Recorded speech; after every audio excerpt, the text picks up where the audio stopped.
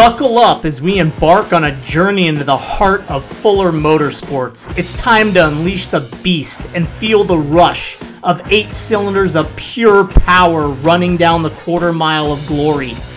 In the world of drag racing, where speed is king and adrenaline flows like nitro through your veins, one name stands above the rest: Fuller Motorsports.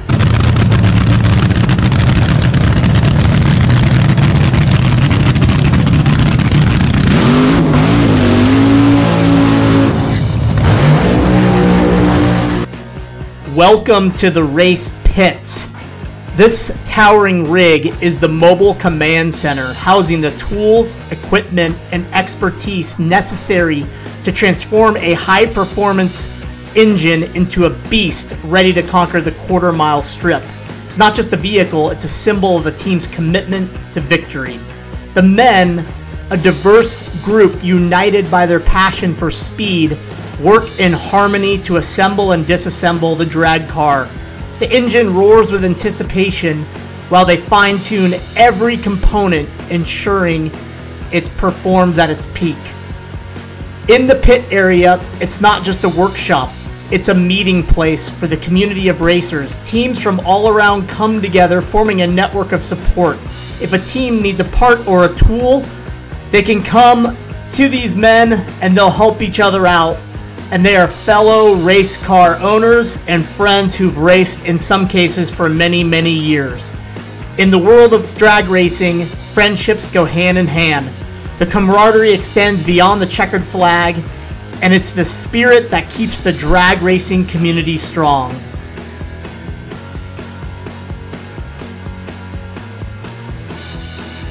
My name is Dave Uhara. I've been with Mike Fuller racing and even drove for him for a while, but I've been with him since the late 60s and still with him, and we've been all over the United States racing, and we've done very well as we've gone along. Mike Fuller has dedicated his life to pushing the limits, to taking that extra step and achieving the impossible. Fuller Motorsports is a team of dreamers, builders, and racers.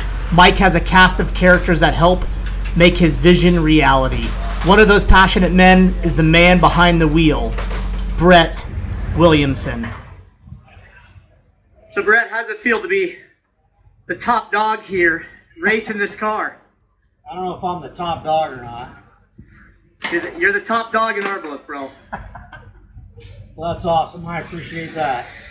So I guess with that said, then it feels pretty good. That's good. For sure. Now, what are you doing right now on this thing? I'm trying to make this intake valve seal better. Had a little leak on that last run, and we normally switch cylinder heads every run to kind of make the maintenance go quicker. So I'm getting it ready for to be put on for the last qualifier tonight.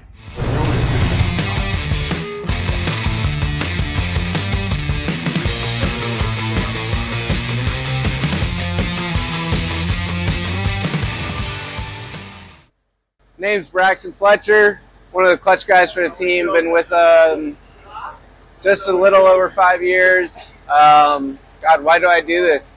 I absolutely love it, man. I got into cars when I was just a little over 16. Didn't know nothing before I started with these guys, and I've learned a hell of a lot. You know, working with all these guys, got 30, 40, 50 years of experience doing this. It's knowledge you don't get access to every day, and a lot of people don't have the luxury of being able to have access to these guys. You know, it's the team camaraderie. It's different with these guys. It's we all think the same. We're all working towards the same goal, and we all love it. Frankly, I just think this is one of the best experiences I've ever had access to. Learn a hell of a lot, have a lot of great times, a lot of fun times. And just being able to work on something like this and see it run is just absolutely amazing. It shows a lot to, you know, what you could do when you get 8, 9, 10 guys together all working on it. We put some magic down on the track.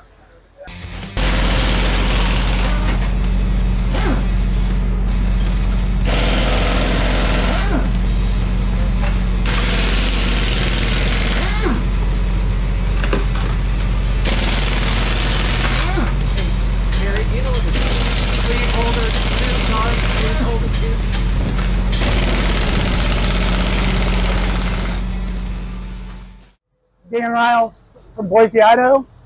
Been with the team since 2018. Love coming out here. Been doing it for nearly 40 years. I'm so fortunate to be able to work with people that I used to read about when I was younger. Now I'm actually working and racing with them. Been doing this long enough, but I still learn something new every time I come out, especially about building these motors. It's a big deal. But I don't think people understand the amount of time that goes into these on the backside, especially when we're at the shop or on the road. It's a big deal. But I'm very fortunate to be here. Love racing, been doing it, and will continue to do it as long as I can. Hi, my name is James Richardson. I've been working for Mike for 5 years now. I do oil, check tires, check the blower, and help the other guys. It's been an honor and privilege to work for Mike Fuller and the team. Okay. Gary, Phil.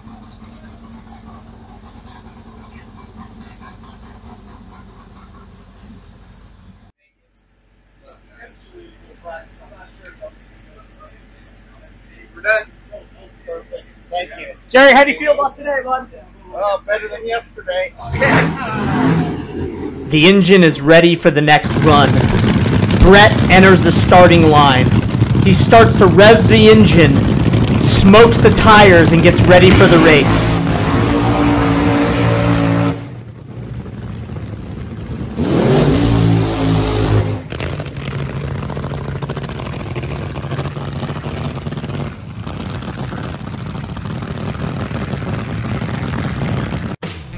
In the world of drag racing, the relentless pursuit of perfection doesn't end with the finish line. It begins in the pits. And with every run, these engines are pushed to the limit, torn apart, reborn to achieve their peak performance. For these teams, it's more than a race, it's a way of life. My name is Joe Wolfenberger. I work on the engine for Mike Fuller Motorsports. I've been with Mike since 1973. And must not have enough sense to quit. So that's about it. Just been with him a long time, great person to work with. We had a lot of fun together.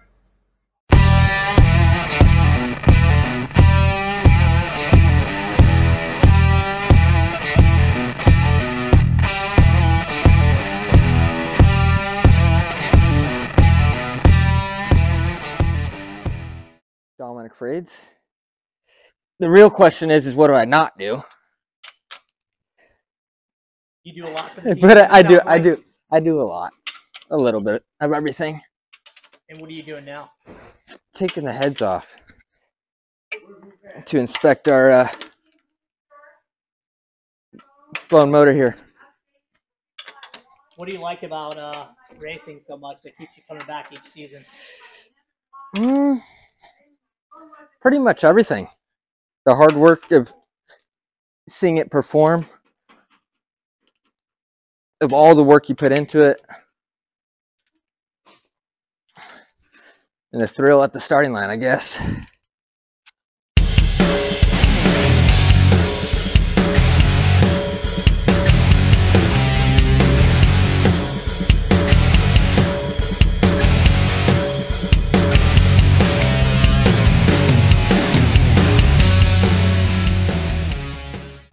My name is Eric Richardson. I work on the Forever Young Top Fuel team.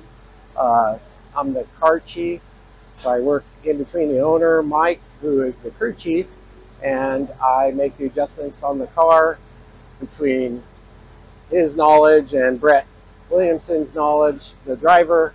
We make decisions and then I make it happen on the car. So I've been working on the car, I think, for about 7, maybe 8 years now. Started out just washing parts and worked my way up, and I'm very fortunate that Mike is so generous to let us do this, and he takes great care of us. I couldn't ask for a better car owner and crew chief.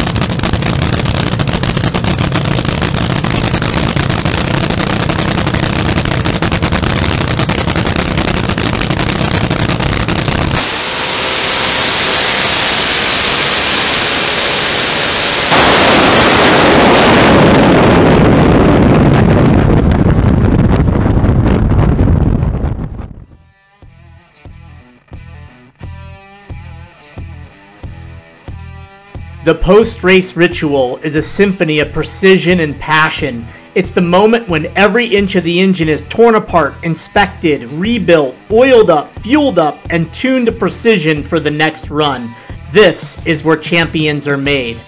The engine, once a fiery inferno on the racetrack, is now a puzzle waiting to be solved. Every component from the massive methane-fueled engine to the finely tuned injectors is scrutinized.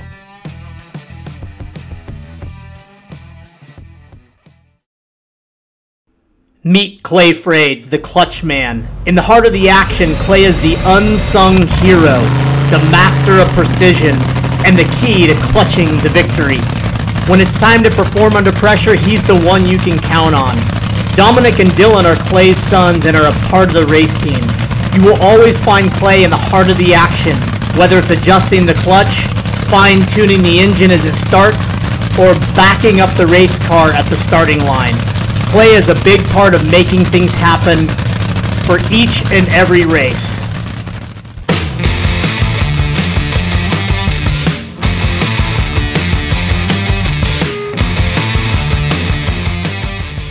So we are in Mike Fuller's office. As you can see, he's got some great pictures on the wall here.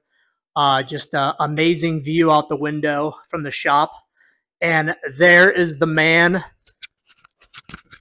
the myth, and the legend, Mike Fuller right here. So we're going to ask Mike some questions and see how he's doing here. I'm going to put this on my chest. Sure. Sharon, let me fasten this to you. I just hold on to it, huh? Yes. Okay, start asking.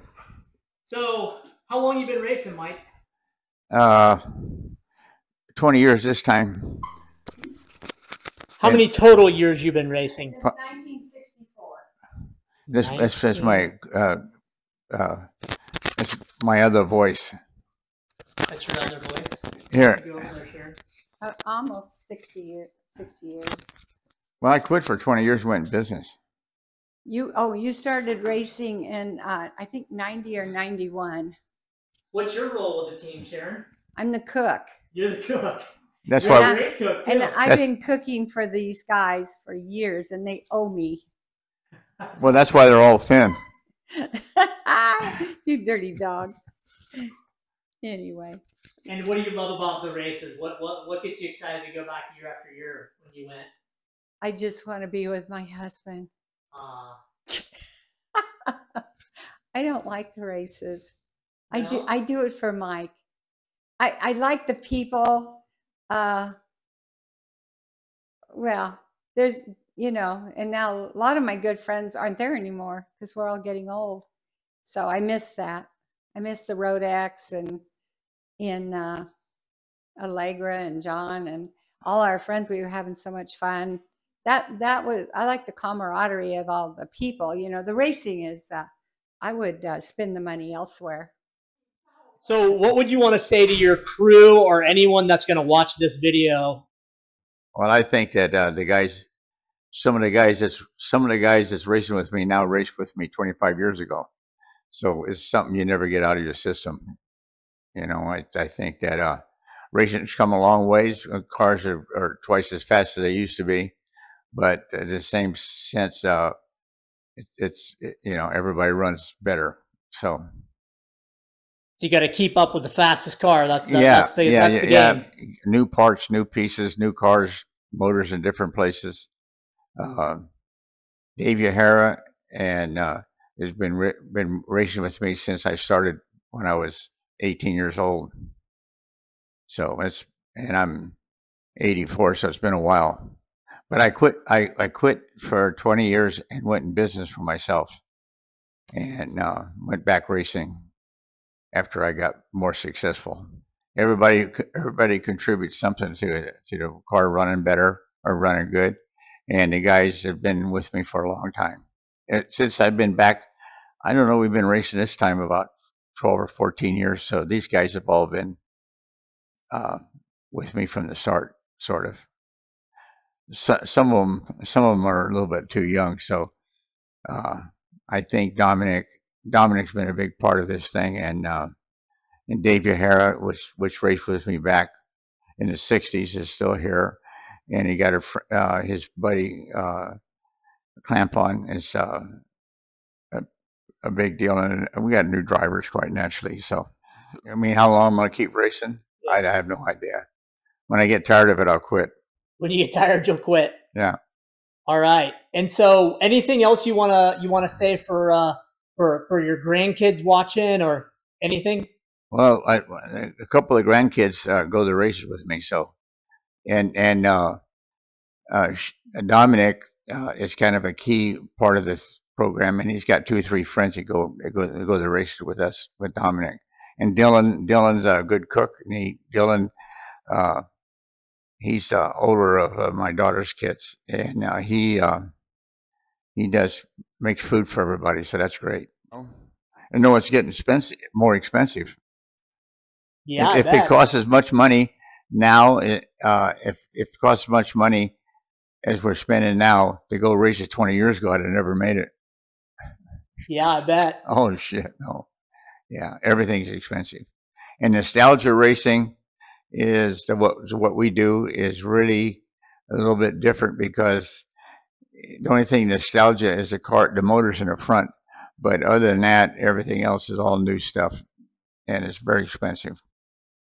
So it's a lot of money to keep up with, and a lot of fine tuning and parts and swapping stuff out. Yeah, when I started drag racing way back when, people had open trailers, and they put motors together, and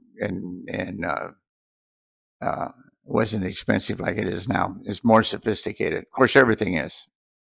So how has technology played a role in helping? Technology is we're going faster now than if the speed that we're going and the faster we go now it's faster than the old cars did back in the '60s and '70s. Now the pro guys that run the cars, they broke that 300-mile-an-hour barrier a while back down to 320, 325. In the world of drag racing, dedication is often the driving force behind success. Mike Fuller embodies this commitment in every aspect of his life as a drag race car owner. Away from the track, in the confines of his workshop, Mike's dedication to achieving top performance is nothing short of inspiring.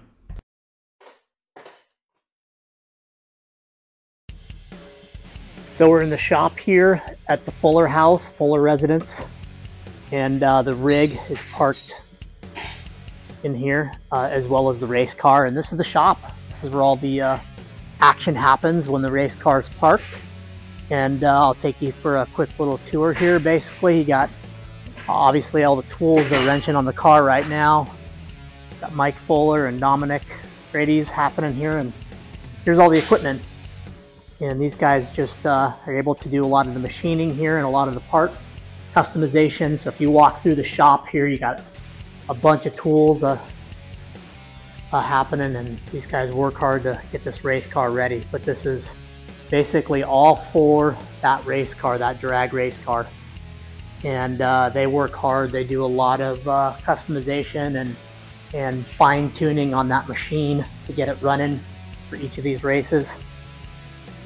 And they got it all up and being torn apart, and parts being shipped out for certification from NHRA. And yeah, this is where they get it ready for the next run. Liza, what do you have to say for yourself? What do you want to say to the crowd? Go on, just say it. All right, there's the race dog, Liza.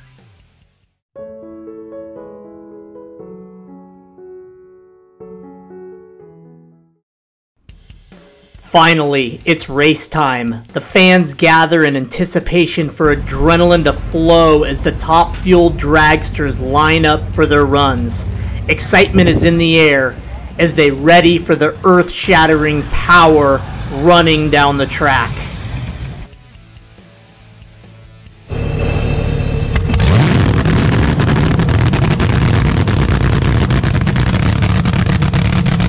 As Brett sits in the driver's seat, his anticipation is palpable.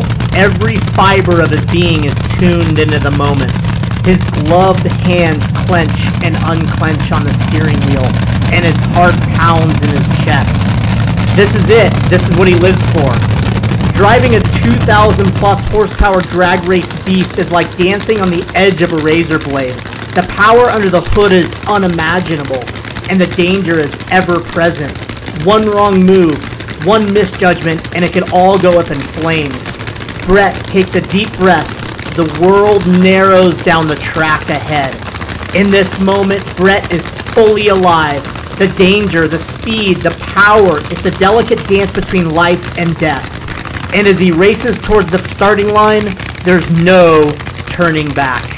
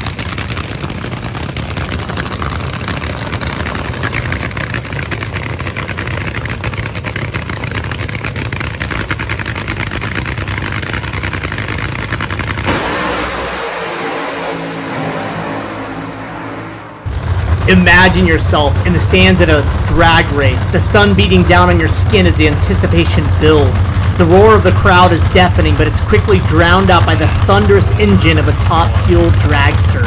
You can feel the ground trembling beneath your feet as the cars approach the starting line. The air is charged with excitement and adrenaline as the countdown nears green light and the dragsters explode into action. The sheer powers of these machines is awe-inspiring as they accelerate down the track in blur of speed and noise. Your heart races. You can't help but be swept away by the raw energy and intensity of the moment. It's an experience like no other, a symphony of power and speed that leaves you breathless and wanting more. The dragster roars back after a triumphant sprint. Not a victorious one, but a crucial clue pointing to necessary adjustments. Again, every detail is dissected and scrutinized with unwavering determination.